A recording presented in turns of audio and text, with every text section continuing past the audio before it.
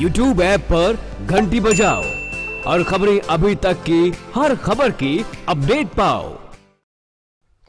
जींद की 24 साल की अर्चना शर्मा को मिसेज इंडिया का खिताब मिला है। अर्चना 2 बच्चों की मां है, खुद एक जिम चलाती हैं और पिछले हफ्ते देहरादून में blue record entertainment private limited की ओर से miss and mister grand finale आयोजित किया गया, जिसमें 18 महिलाओं और 18 पुरुषों ने हिस्सा लिया। इस उपलब्धि पर उन्हें 2 लाख रुपए की नकदी राशि दी गई है। साथ ही अर्चना शर्मा ने बताया कि उसने जो कुछ भी किया है उससे दूसरी महिलाओं को भी प्रेरणा मिलेगी। महिलाएं शादी के बाद भी काफी कुछ कर सकती हैं, ये उनकी ओर से कहा गया है। साथ ही मिसेज इंडिया का खिताब जीतने पर पूरे परिवार में खुशी का माहौल देखा गया।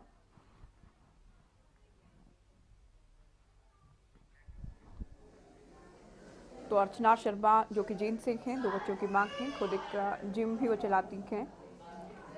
देहरादून में ये प्रतियोगिता आयोजित की गई थी, जिसमें उनकी ओर से हिस्सा लिया गया और खिताब भी उन्होंने जीता है। तो सम्मान और पुरस्कार के तौर पर उन्हें 2 लाख रुपए की नकद राशि जो है वो भी सम्मान के तौर पर दी गई है।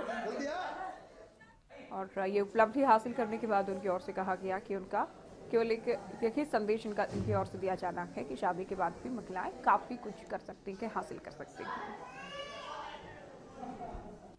मैं विनर रही हूँ मिसेज इंडिया 2018। ये ऑर्गेनाइज करवाया गया था blue records company and pearl production company की तरफ से। देहरादून में मेरा कंपटीशन हुआ था। कुल 18 प्रतिभागी थे, 18 लड़के थे, 18 लड़कियाँ थी। उनमें से मैं फर्स्ट आई।